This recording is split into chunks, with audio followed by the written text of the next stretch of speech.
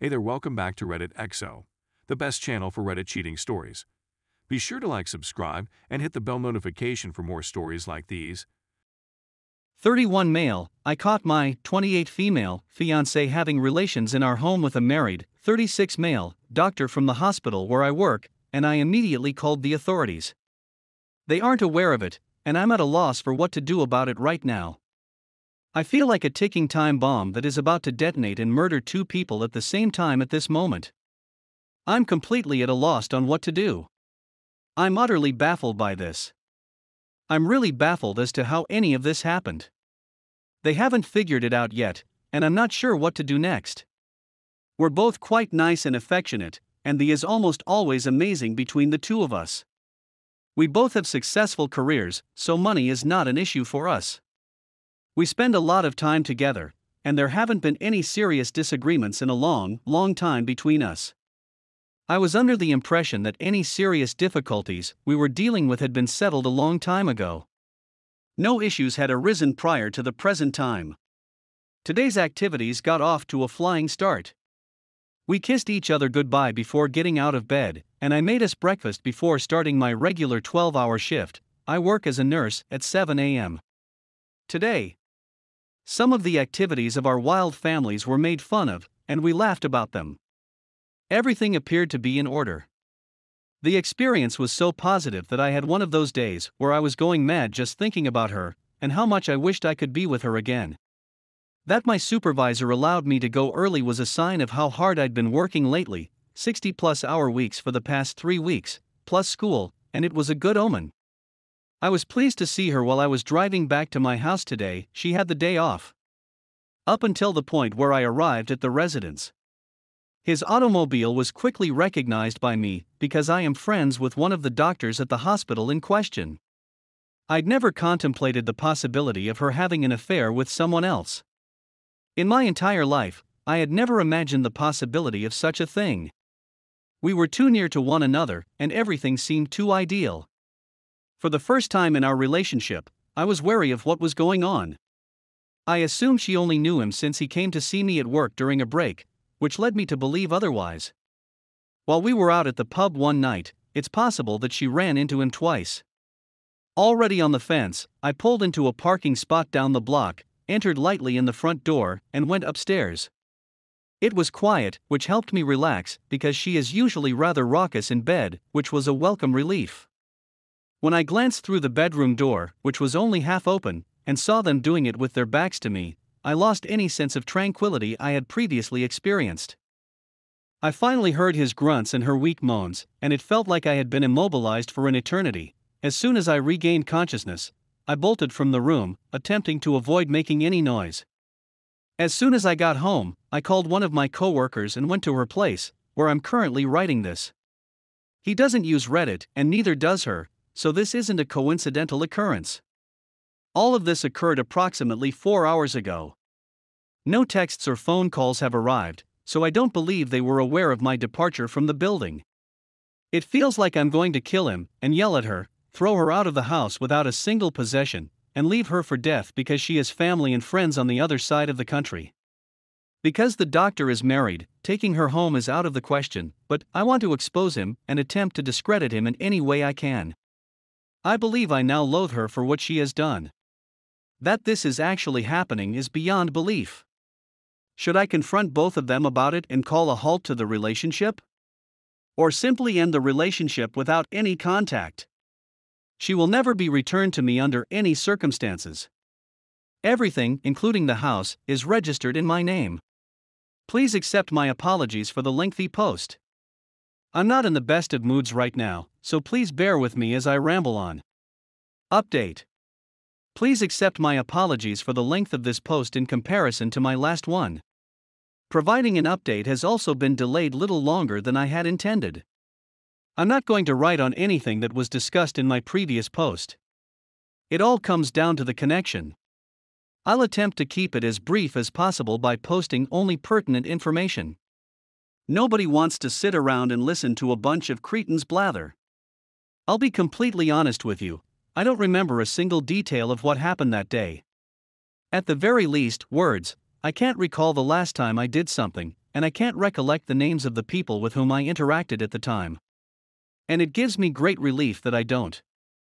My life has been turned upside down by the most horrible day of my life. I'm merely here to express my dissatisfaction with everything. After I posted the initial blog entry, I went to the bank and took everything from our joint account, then had the account closed. Instead of using our existing national bank account, we opened a new one with a credit union. I'm going to contact with an attorney about this tomorrow. As soon as I finished this, I took a break to cry and hit the steering wheel and dash in frustration. It was a wonderful feeling. It was time for me to leave for work on my day off, so that I could report my girlfriend's behavior to HR. I questioned as to whether he was present, and he was, so I chose to avoid him. I'll get back to him when I have more time. She'd reportedly come in the night before to check on me, distraught and wailing, convinced that I'd died or been taken away by some supernatural force. It took everything in me not to say anything about what had happened to anyone or anything else in the room. I wanted to put him on the spot. I have a sneaking suspicion that I should have. But I'm going to be the one to save him. Later on, I'll go get him for you. My employer, who had granted me an early release, was completely unaware of what was going on. If he did it, he wouldn't admit it.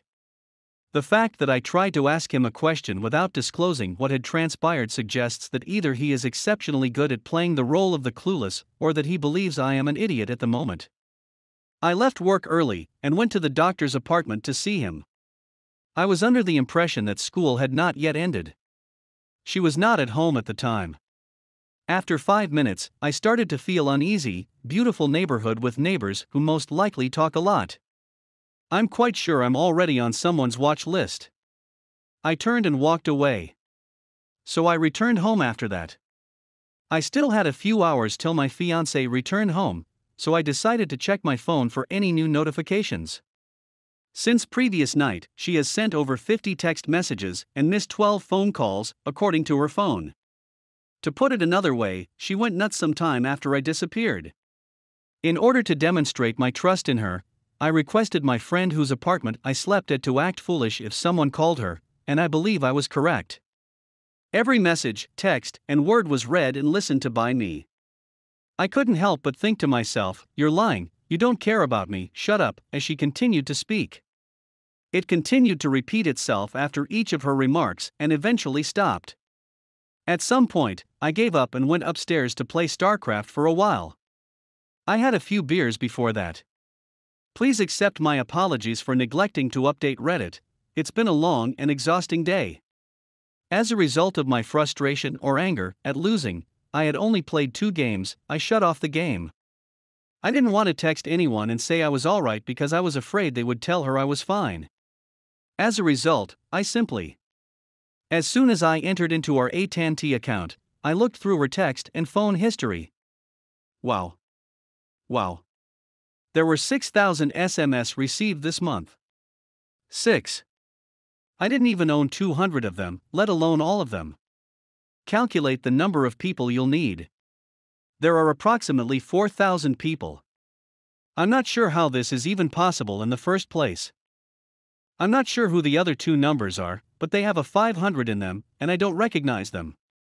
Certainly, I have limitless texting privileges, but what the hell is this? Phone calls were nothing unusual for her, and she didn't think much of them. I'm just on the enormous volume of words that has been generated. I'm not sure what you're referring about though. My ability to maintain self-control came to an end there.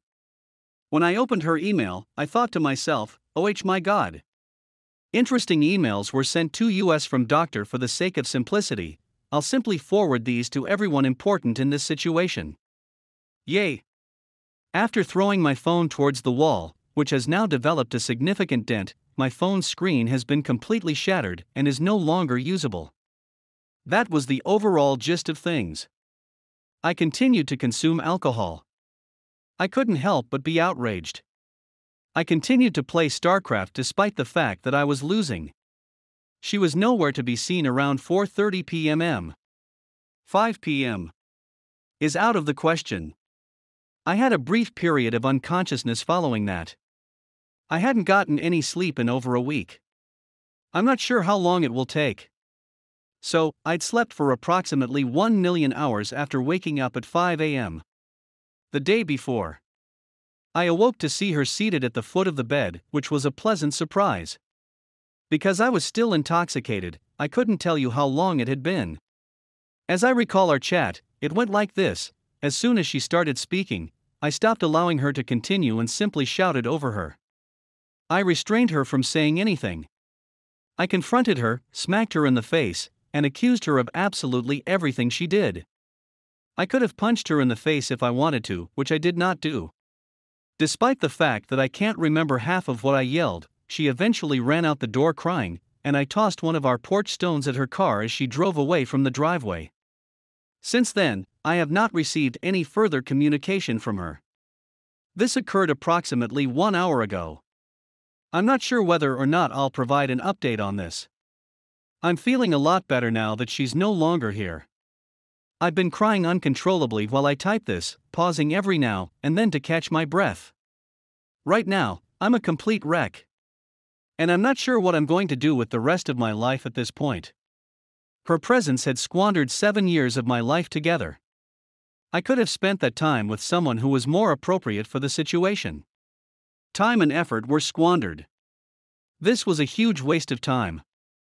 I've reached the end of my rope. I'm completely on board. We have decided to cancel our joint bank account. In retrospect, it appears that this was most likely against the law. Still don't give a damn. I got in touch with human resources. Because the boss was completely unaware of it, or so he claims, it was a complete coincidence. I didn't tell the doctor's wife since I didn't want to upset her. I uncovered an extensive text history between my girlfriend and the cheating doctor, hacked into her email account, and emailed all correspondence between them to everyone in our circle of friends and acquaintances. While I was passing out, I awoke to find her sitting on the side of the bed and screamed at her before running out of the flat.